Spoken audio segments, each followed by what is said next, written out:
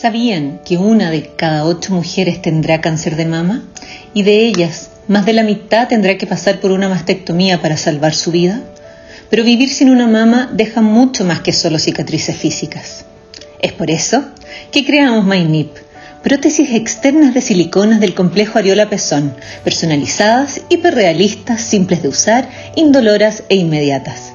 El impacto social, emocional y psicológico ha hecho que la comunidad médica nos avale y estamos trabajando para democratizar este tipo de prótesis y que sea parte del sistema de salud. A través de distribuidores autorizados, las pacientes pueden probarse los modelos de catálogo o tomar los moldes para fabricar sus prótesis personalizadas.